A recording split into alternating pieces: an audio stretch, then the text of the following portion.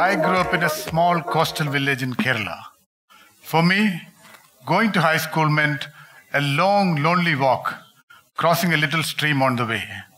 Sometimes, the water level in the stream would rise very high, forcing me to wade through waist-deep waters.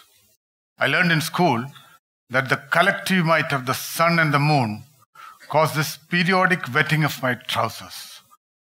During the low tide, the mangrove trees in the surroundings would unravel their mystery roots, which grew upward to breathe. There would be crabs of different colors running around, mudskippers crawling about, and birds engaged in a feeding frenzy.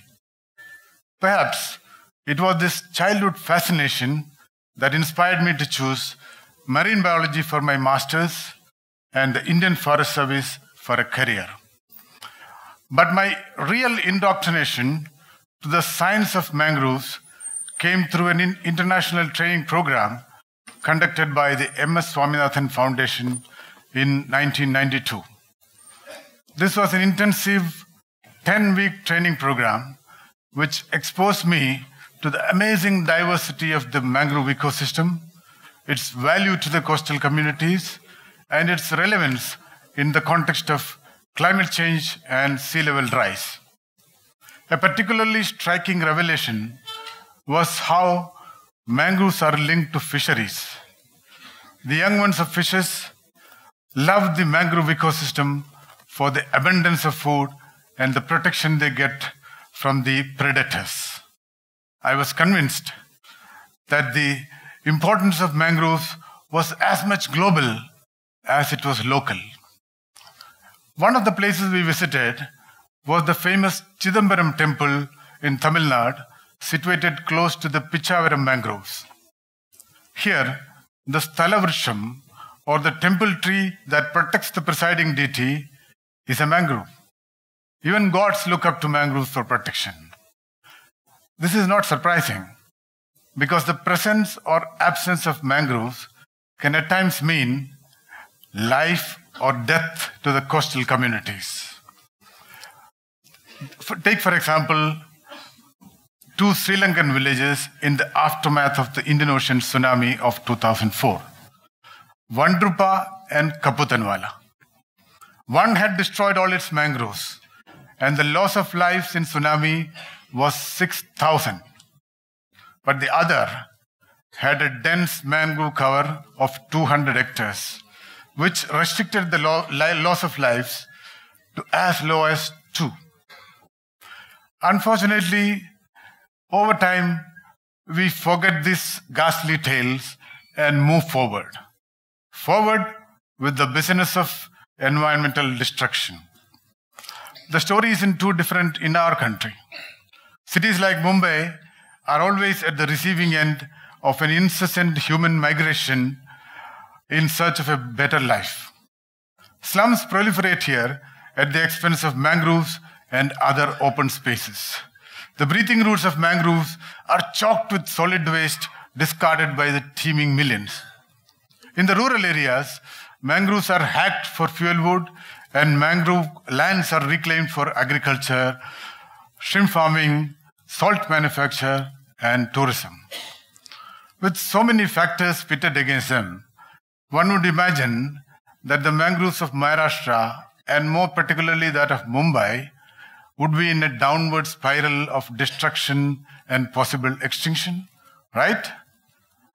But wait, let me give you some statistics. This is from the Forest Survey of India, which assesses India's forest cover every 2 years. Look at the growth of mangroves in Maharashtra from 2013 onwards. An amazing 63% increase in just 4 years.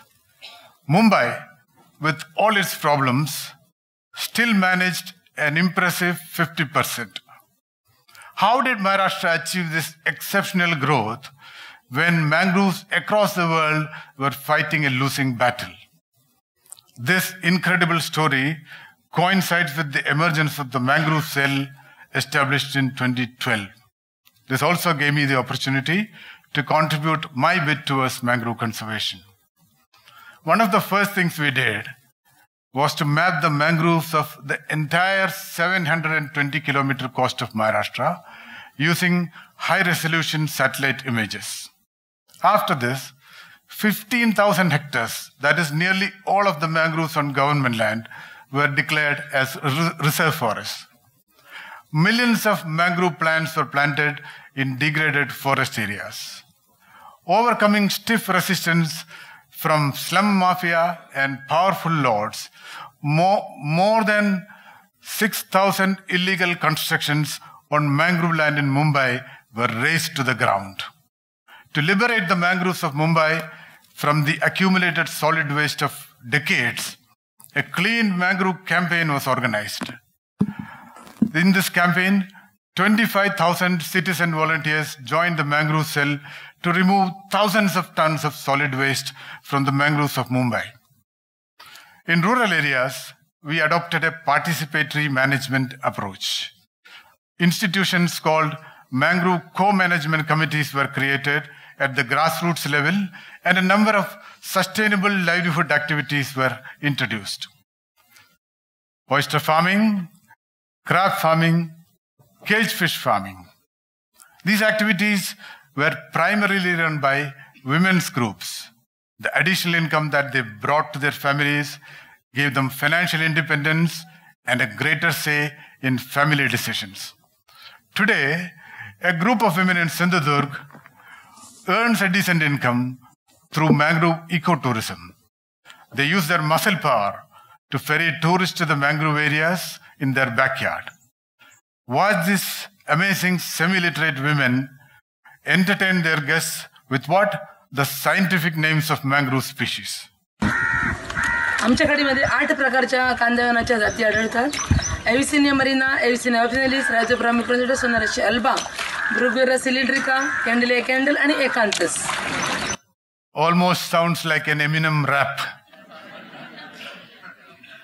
The confidence and optimism of these women stem from the realization that the friendly neighborhood mangroves will always be there to steer them through troubled waters. Mangrove Cell adopted completely different strategies in the rural and urban settings to achieve the overall goal of mangrove conservation. The mission is far from complete, and there are challenges galore. But the beautiful response of the mangroves to our conservation initiatives gives us the hope that if governments and communities can work together, we can save this wonderful gift of nature. Thank you.